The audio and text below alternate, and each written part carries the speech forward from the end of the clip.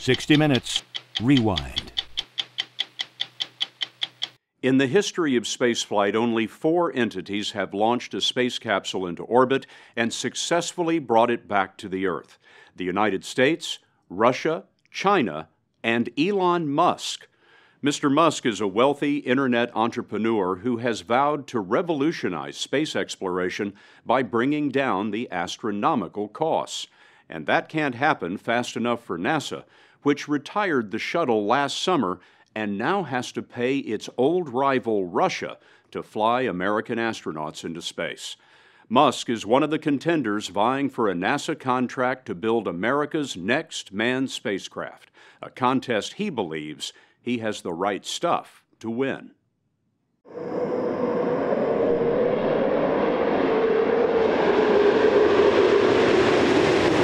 When the final shuttle mission ended last July, for the first time in 3 decades, the United States had no way to launch astronauts into space. It was the end of one era and the beginning of another.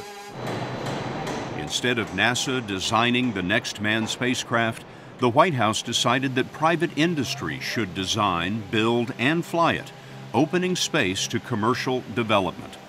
One of the companies vying for that contract is SpaceX. Elon Musk is the founder and CEO. Is what we are experiencing at this moment in time the turning point in man's reach for space, going from governments to private companies like yours? I think we're at the dawn of a new era, and I think it's going to be very exciting. What we're hoping to do with SpaceX is to push the envelope and provide a reason for people to be excited and inspired to be human. Musk is 40 years old, a naturalized American citizen, and reportedly worth nearly $2 billion. He isn't your typical corporate CEO. As a teenager, he wrote computer games in his native South Africa before immigrating to the U.S. and to Silicon Valley, where he was one of the most successful internet entrepreneurs, the co-founder of PayPal. Ladies and gentlemen, Mr. Elon Musk! Despite a chorus of skeptics, Musk built a car company called Tesla that turns out 5,000 high-end all-electric cars a year. Another Musk company sells solar power systems. But his lifelong passion is space. And when eBay bought PayPal in 2002, Musk started looking for ways to launch his new fortune into orbit. I went to Russia to look at buying a refurbished ICBM, which is a very trippy experience. It was very bizarre. And when I tell people that, they're like, what? Musk made 3 trips to Russia trying to buy an intercontinental ballistic missile called the Dnieper. His plan was bizarre: put a greenhouse on the rocket, land it on Mars, and beam back the pictures. It'll get people really excited, and that would recharge human space exploration. That was my original idea. You just wanted to get people interested in space again? Yes, yes. Capture the imagination? Yes, that was the idea. Turns out the Dnieper was so expensive, his idea never flew. So Musk decided that the only way to get an affordable rocket was to build it himself. And he started SpaceX. The odds of me coming into the rocket business, not knowing anything about rockets, not having ever built anything, I mean, I would have to be insane if I thought the odds were in my favor. Why even begin? When something is important enough, you do it even though the odds are not in your favor. How much of your personal fortune have you poured into this? $100 million. $100 million into something that you did not believe would work at the beginning? Yes. Musk truly believes that low-cost space exploration is essential to the survival of mankind. I think it's important that humanity become a multi-planet species. I think most people would agree that a future where we are a spacefaring civilization is inspiring and exciting compared with one where we are forever confined to Earth until some eventual extinction event.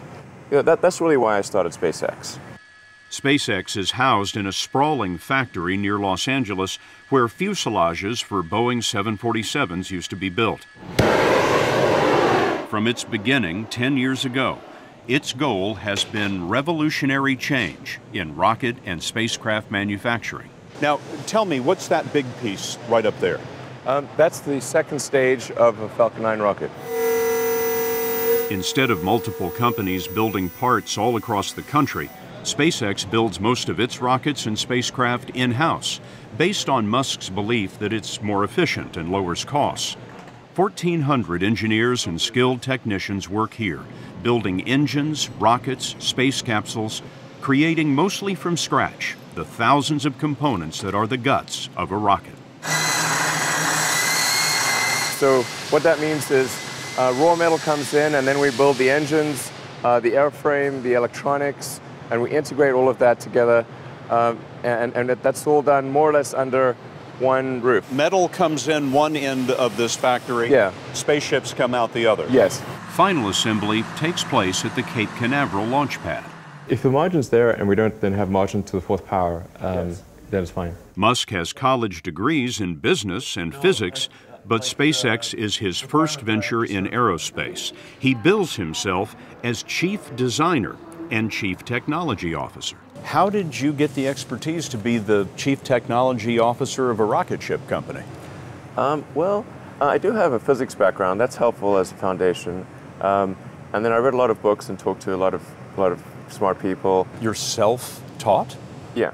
Well, self-taught, yes, meaning I don't have an aerospace degree. So how did you go about acquiring the knowledge? Well, like I said, I read a lot of books, talked to a lot of people, and have a great team. His team is a mixture. There are newcomers, mostly 30-something engineers, some of them straight out of college, and then there are the skilled technicians and aerospace veterans. Former NASA astronaut Garrett Reisman spent 3 months aboard the space station and flew on one of the final shuttle missions. He was brought in to help oversee the company's manned space work. You know, I'm curious. You have so much background in engineering.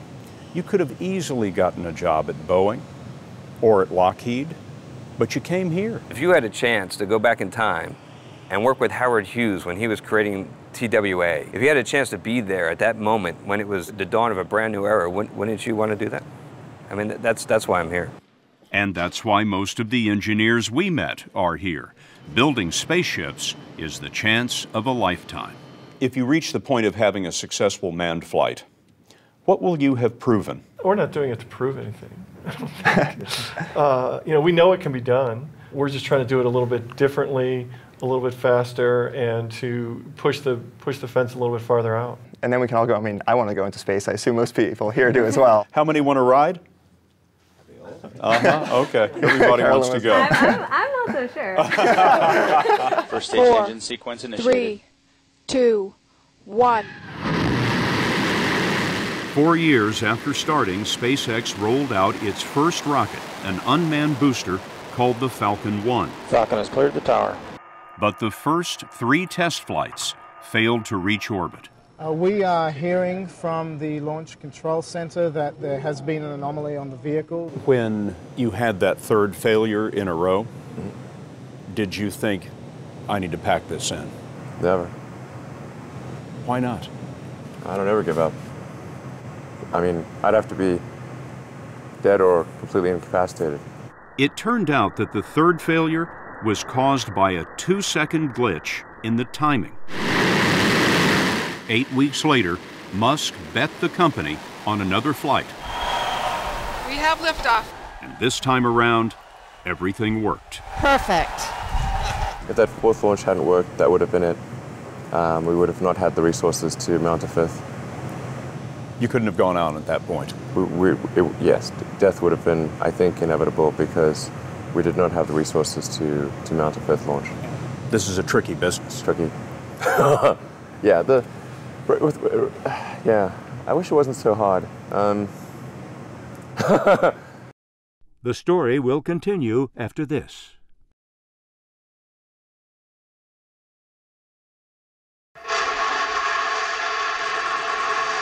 In 2010, SpaceX tested a larger, more powerful 9-engine rocket called the Falcon 9 and an unmanned cargo capsule known as Dragon.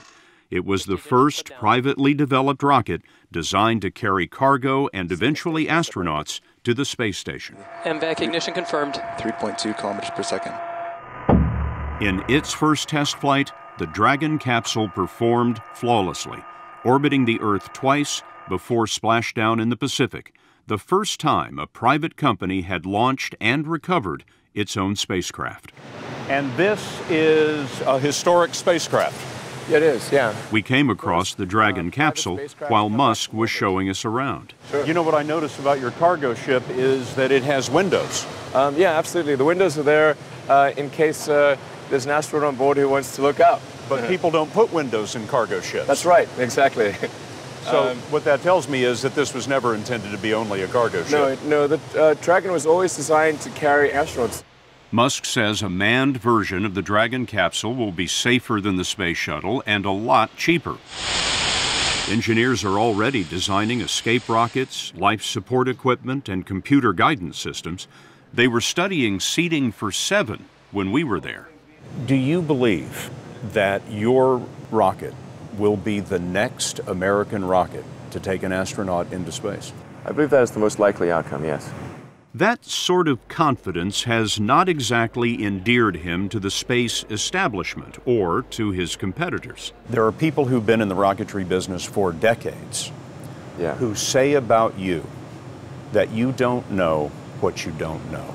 Well, I suppose that's true of anyone. How can anyone know what they don't know? But when critics say you can't do this, your answer to them is, we've done it. He's done it in partnership with NASA, which has given SpaceX technical advice and a contract worth up to $1.6 billion, mostly for 12 cargo flights to the space station. But SpaceX's lack of experience bothers some NASA legends like Apollo astronauts Neil Armstrong and Gene Cernan. They've testified to Congress that the Obama administration's drive to commercialize space could compromise safety and eventually cost the taxpayers. Now is the time to overrule this administration's pledge to mediocrity. You know, there are American heroes who don't like this idea. Neil Armstrong, Gene Cernan have both testified against commercial spaceflight in the way that you're developing it, and I wonder what you think of that. I was very sad to see that, because those guys are, those guys are heroes of mine, so it's really tough. You know, I wish they would come and visit and see the hardware that we're doing here. And I think that would change their mind. They inspired you to do this, didn't they? Yes. And to see them casting stones in your direction. It's difficult. Did you expect them to cheer you on? Certainly hoping they would. What are you trying to prove to them? What I'm trying to do is to make a significant difference in spaceflight and help make spaceflight accessible to almost anyone. And I would hope for as much support in that direction as we can receive. President Obama made his support clear when he visited SpaceX's launch site just before Falcon 9's first test flight. As this animation shows, Elon Musk's next flight will be far more ambitious, carrying cargo all the way to the space station. It was scheduled to fly in February, but it's taken longer than expected to perfect the flight software. The flight will be a complicated rendezvous with a space station that is moving 17,000 miles an hour, 240 miles above the Earth. Okay, so it looks like our burn performance is nominal. In the SpaceX Mission Control, flight simulations are continuing, and if all goes well, SpaceX will begin routine space station cargo deliveries later this year. But the big prize is winning the NASA contract to build America's next manned spacecraft, and Elon Musk is facing stiff competition. I'm probably not the guy that most people would bet on. Who wins? It's like a little kid fighting a bunch of sumo wrestlers. Usually the sumo wrestlers win. We're a little scrappy company. Every now and again, a little scrappy company wins. And I think this will be one of those times.